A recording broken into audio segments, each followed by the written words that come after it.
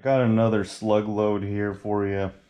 These are the Cheddite ballistic products, brand new skivved 2 3/4 with the Cheddite primer. They're like 15 to 17 cents each. This is the Lightning 7/8 or L078 wad, available from Ballistic Products. This is with a Lee 1-ounce slug. Fits pretty well. We'll try 5 like this with the slug just inside the wad. This is a 7/8 wad with a 1-ounce slug.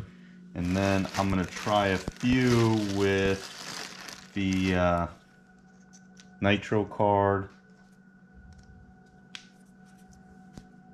See how that affects the crimp. A couple notes here.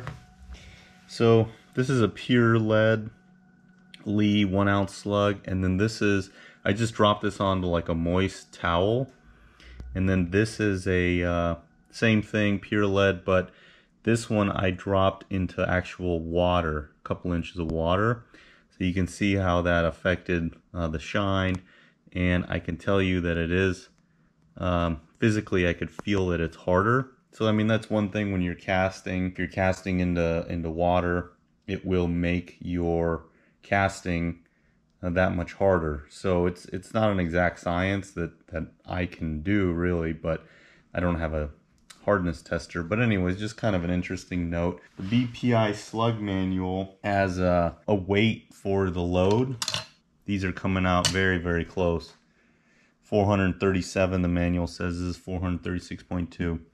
Last note here, my Lyman scale, I've complained about a little bit drifting in my other videos, and I think I figured it out. So I started to notice that not only was my level a little funky, but static.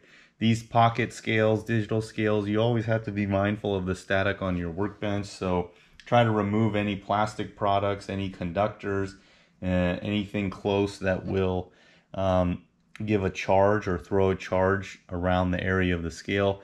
The other thing is to get a dryer sheet, you know, like what the wife uses to throw in with the clothes in the dryer, and wipe down all the surfaces around the scale. I've noticed that this thing is much more consistent now. The last thing about this load is this is a 700X Ballistic Products manual. They say use 22 grains. So I'm going to load up about 10 of these. These will look real pretty. We'll use the Lee load all. The thing I also like to do is hit my wads with a little bit of this wad slick. So we got one slug just with no nitro card, just sitting in the wad. It's a little difficult to see, but on this one I got a nitro card. So I'll crimp both of these with the Lee load all, and then we'll see which one comes out better.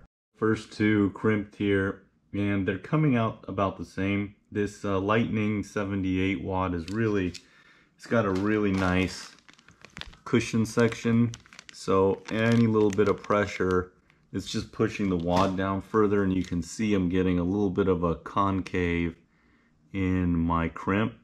So I mean, the nitro card, it's not absolutely necessary.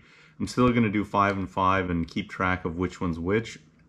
Make sure you guys subscribe so you can check out part 2 when I go out and shoot these. I got a lot of different things I need to go out and shoot, but it's been so hot in the desert where our shooting land is that we haven't been able to get out there yet, but we will. I'm going to finish crimping these. Another really cool thing about these Cheddite 2 3/4 clear shells is you can see what's in there. You can see the slug, and I mean, if you know your wads, you can see kind of what wad it is and how your crimp is doing. So really cool.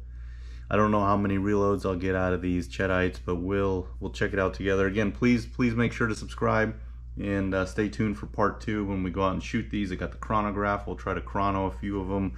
We'll see how the old handy dandy high score 7 hundo performs. See you guys soon. Take care.